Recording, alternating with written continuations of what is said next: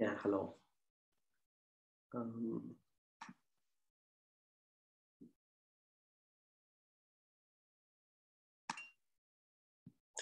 okay, so this is to actually explain how Big Five is going to be calculated. Um, so there are two ways to actually do the Big Five interpretation. One, there is an online test that can be taken. So basically, what you need to do is there is a link which I'll show you the link. So this is the link. It is openpsychometric.org. So you can actually take this.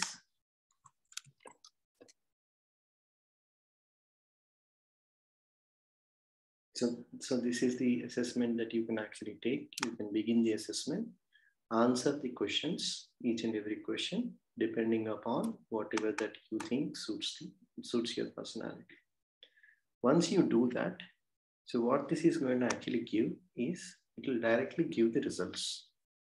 So it is going to give the results in terms of percentile. So basically, once you mark these individual questions, so it is going to give the percentile. So you can see the score. So there is a percentile that you can actually get directly. So using this percentile, you're going to interpret your personality. So this raw score doesn't really have any relevance as far as you assessing the personality if you go by this particular method. So I'll anyway talk about how to calculate this raw score as well. But let's concentrate on how you are going to interpret your personality based on the percentile. So basically what you are actually doing using this percentile is you are trying to judge, for example, in this particular case, there is an extroversion percentile is 74. So what it means is when you are actually trying to interpret, you're going to say that 73 individuals does have less extrovert nature than the subject. So, and 26 individuals does have high extrovertedness than you. So you are actually comparing yourself with the others. So basically subject is better than 73 individuals and 26 individuals are better than the subject if your score is 74. Similarly, if your score is 96, so there are 95 individuals, you are better than 95 individuals, and 4 individuals are better than you. That's how you can actually judge based on the percentile. So, and also you can actually label it as high, very high, and those kind of things. How? So you can actually say, let's say I have a reference table where what I am trying to say here is if the percentile is between 0 to 15, it is very, you can say that it is very low. If your percentile is 16 to 35, low, 36 to 65, average, 66 to 85, high, 86 to 100, very high. So this is like you can label your interpretation saying that, let's say if it is 74, so it is falling under 74 is falling between 66 and 85. So that means I am saying my interpretation as high. So I can say that I have high extrovertness. Okay. So this is another way of interpreting based on the percentile. Okay. So the other way to actually do is there is something called as a STEN. This is STEN based ranking. So you can actually rank based on the percentile again. So let's say, so you have a graph. So you can say that if your percentile is less than 1.14, it is 1 as your STEM. If your percentile is less than 4.48 and greater than 1.15, your rank is 2, right? So similarly, if your percentile is greater than 98.86, then you are 10. If your percentile is greater than 95.52, 9. Your percentile is greater than 88.73, it is 8. So this is like STEM rank.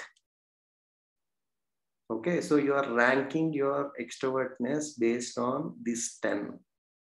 So the way that it can happen is, in case of my score, which is 74, 74 is falling under what? 59.57 and 76.64. It is falling under these two. So that means my STEM rank is 6 as far as extrovertness is concerned. So it's like I rank 6 as an extrovert rank, right? So that's how 6 is coming into picture.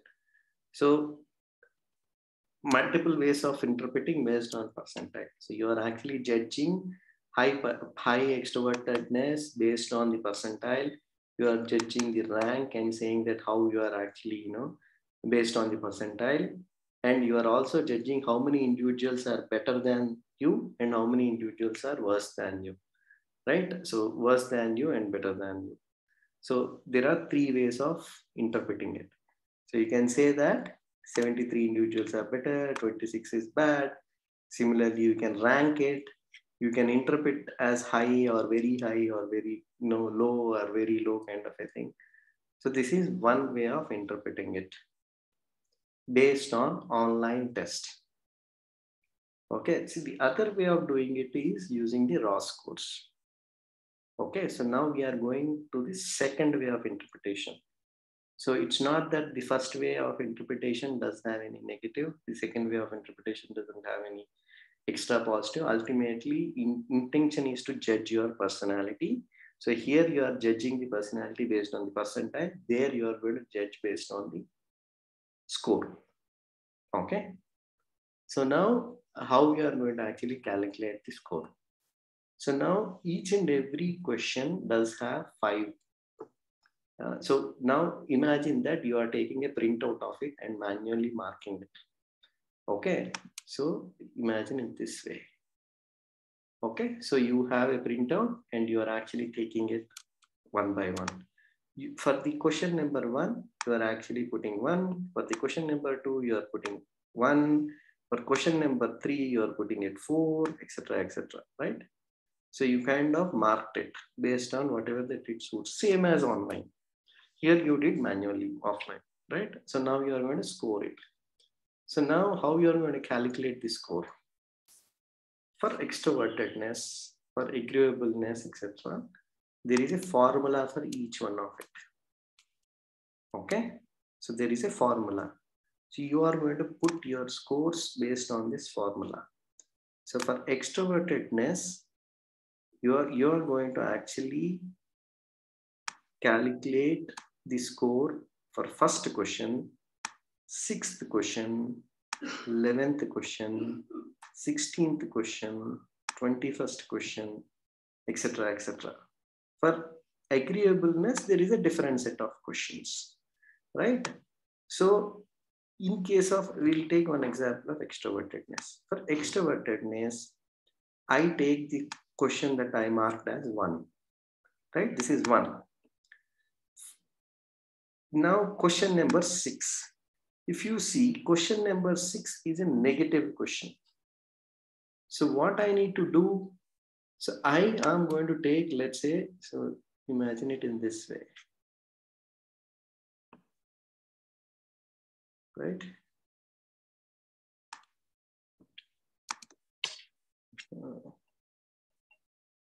Not this one.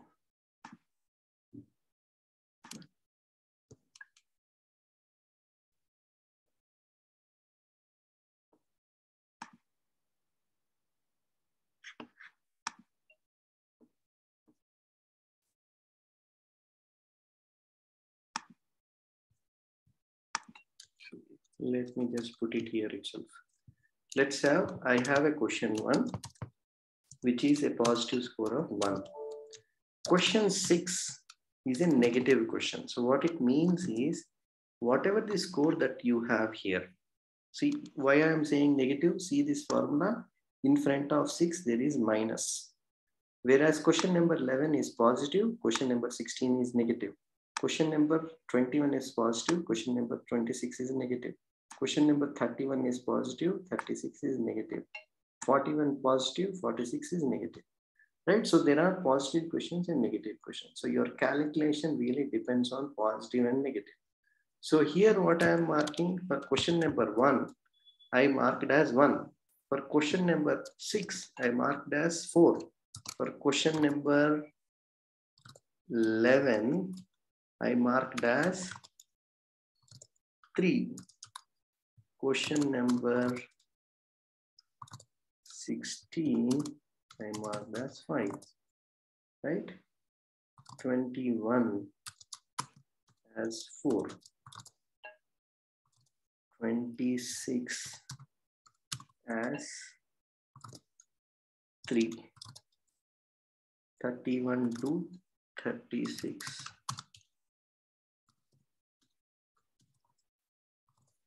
5. 41. 1. 46. 4. So now how I am going to calculate extrovertedness? First I am going to take positive, negative, positive, negative, positive, negative, positive, negative, positive, negative, that is equal to, this is -3, -3, -2, -5, -5 plus 1, -4, -4, -3, -7, and then -3, this is -10, right? So here I'm going to add 20 to this particular thing. So remember why am I adding 20? Because the formula has got addition of 20 here. Similarly, in case of A, I'm going to add 14. In case of C, I'm going to add 14, right? In case of N, I'm going to add 38. Okay. So now I'm going to add 20 as far as this formula is concerned. So what it means is -10 plus 20 equal to 10. So that means raw score for E is 10 for me. Okay, so now how am I going to interpret this particular raw score? Here I scored 10 out of 40. For every section, maximum score is 40. Your score cannot go beyond 40. Okay, so your score is going to actually be less than 40 for everything. Okay, so here what you're actually going to do, so now you scored 10 out of 40. Now how you are going to interpret it, right? So your interpretation is this way. In and around, so basically your 0 to 5 is very low, okay? Or 0 to 10 is very low, right? 10 to 40, or rather 10 to 35 is low. 35 to 65. Oh, basically, why am I doing the percentage? Sorry. Basically, 0 to, if I divide this into 5 parts, so divided by 8 equal to 5, that is equal to, right? So that means 0 to 5. Your score, if it is 0 to 5, it is very low. 6 to 10 is low. 10 to 20, average 21. So this is 21 to 30.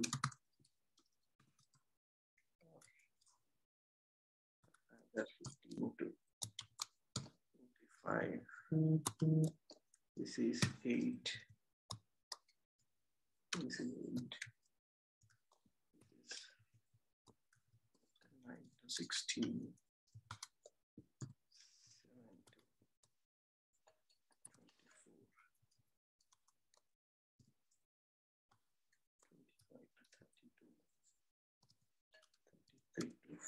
40. Right? Take this as the norm. So now, where is your 10 score line? 10 score is lying near low. So you can say that your extraversion is low and it is 10 out of 40. This is how you can interpret your raw score. So this is way to interpret if you are calculating the raw score using the manual way without percentile. So this is another way of calculating. But remember one thing, your score needs to be in between 0 to 40. It can't really be more than 40 for any of those 5 personalities. And thing to remember is there is negative question, there is positive question. So you need to actually calculate based on negative and positive, and your score is going to come between 40. And your interpretation can be in this way. 0 to 8 very low, 9 to 16 low, 17 to 24 average, 25 to 32 high, 33 to 40 very high. So this is how you can interpret if you are interpreting using raw score.